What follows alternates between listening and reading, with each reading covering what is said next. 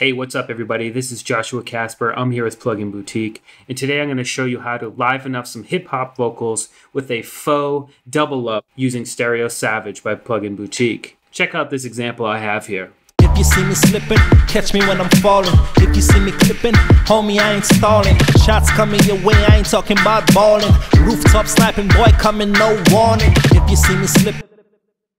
So I'm sure you could hear that it sounded like the vocalist did a second take where he doubled up the ends of the phrases. That's very common in hip hop, especially in a live performance setting and even in studio work. However, you can't always get that, especially if you get a sample pack or something like that and you only have the one vocal take. If you want to add those double ups using StereoSavage, it's easy and sounds realistic, and I'm going to show you how to do it. So let's go ahead and just solo the vocals for a second so you can get a better understanding of what's happening. If you see me slipping, catch me when I'm falling. If you see me clipping, homie, I ain't stalling. Shots coming your way, I ain't talking about balling. Rooftop sniping, boy coming, no warning. So what I have here is a mono vocal take. If you see me slipping, catch me when I'm falling. There's a little bit of reverb and delay on the return tracks, but if I go ahead and knock those off. If you see me slipping, catch me when I'm falling.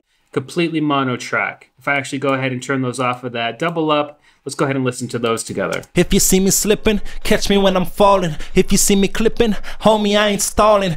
So it actually really sounds like you did a second take with the vocalist where he doubled up, and I think that's really great. And I'm going to show you how to do that in just 1 second.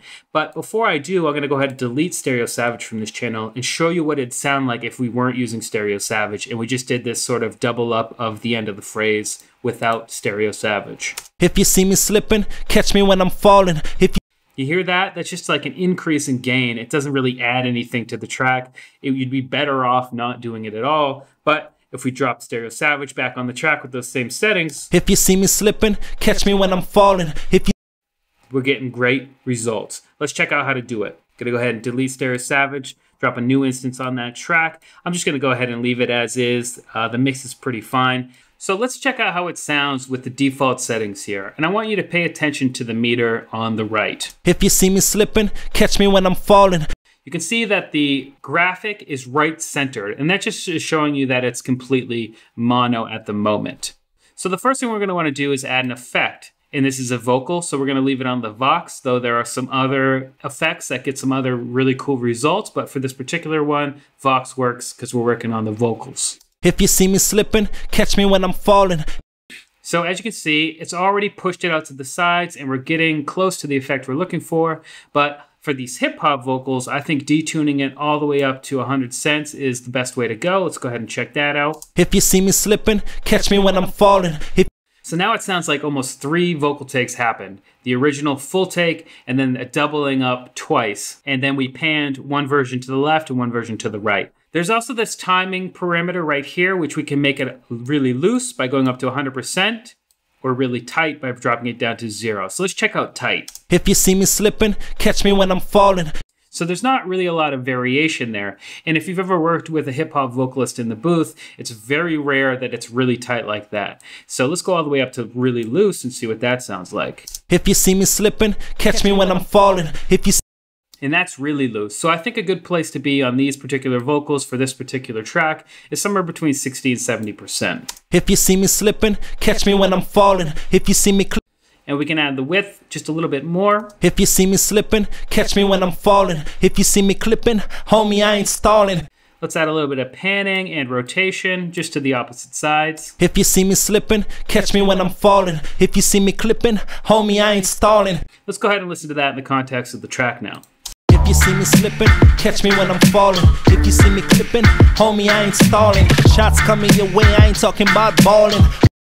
We might bring down the level just a little bit so it sits better in the track and it's not really in your face. Again, the double up doesn't want to be really in your face. The main vocal wants to be front and center, while the double up is just kind of add a little bit of passion to the ends of those phrases. If you see me slipping, catch me when I'm falling. If you see me clipping. Do you see how easy it was to get that effect with StereoSavage? We literally turned on the effect, pumped up the detuned, adjusted the timing just a tad, And that's really all we did. If we want to take it a step further and get a little bit more variation and a little more humanizing effect, we can add an LFO to like the rotation or the panning or maybe even the level and the width, just so it's not exactly the same. It's just adding a little bit more movement and a little bit more fluctuation to the actual takes themselves.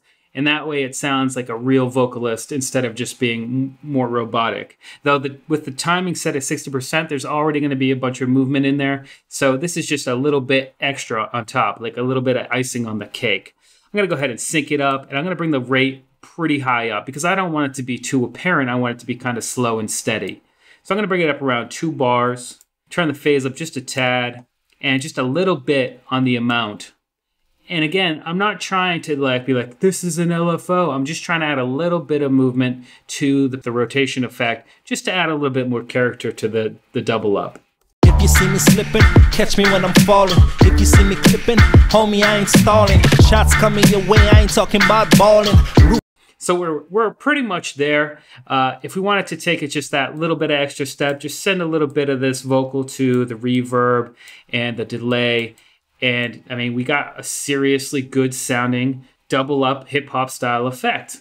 If you see me slipping, catch me when I'm falling. If you see me clipping, homie, I ain't stalling. Shots coming your way, I ain't talking about balling. Rooftop slapping, boy coming, no warning. If you see me slipping, catch me when I'm falling. If you see me clipping, homie, I ain't stalling. Shots coming your way, I ain't talking about balling. Rooftop slapping, boy coming, no warning. So that's what I wanted to show you today. How to quickly and easily get a realistic sounding hip hop double up for your mono vocal take. Just imagine what you could do with a little bit more time and a little bit more creativity. Anyway, I hope you learned something. We'll see you next time.